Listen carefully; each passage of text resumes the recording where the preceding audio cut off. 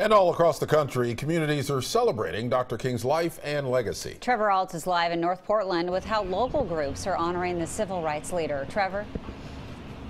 Ken and Jenny, good afternoon. I'm in front of the Dream statue. This was completed 20 years ago to honor Dr. King's life and legacy. And then here this morning on Martin Luther King Jr. Boulevard, hundreds of people gathered at the Oregon Convention Center to discuss the legacy and celebrate the legacy of Dr. King and everything he did for civil rights. This morning's event was called I Am 2018. It was a mixture of hymns, speeches, and calls for action centered around Dr. King's speeches, many referencing his final speech, I Have Been to the Mountaintop. A common thread between the messages of today's speakers, like we just heard in the national messages in Memphis, was a sense of transition between the black community and society as a whole. They celebrated Dr. King's efforts and the great strides black people have made in America, while also standing firm that more work needs to be done before our country can truly achieve equality.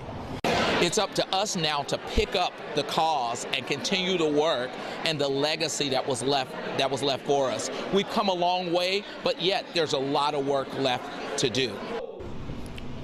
Today's event was sponsored by a number of local organizations built to help minority and underprivileged people find economic success. Portland Metro, Portland Jobs with Justice, and the NAACP were all on hand. Now, this afternoon in Portland at 4:01, the community will hold a minute of silence to honor Dr. King's legacy. And then at 4:07, they will be ringing bells in his honor. Faith leaders, community leaders will be ringing these bells 39 times, one time each, for the 39 years that Dr. King spent on Earth. Reporting live this afternoon in Northeast Portland, Trevor Alt, KOIN 6 News. Yeah, it looks like an impressive turnout today. Thank you, Trevor.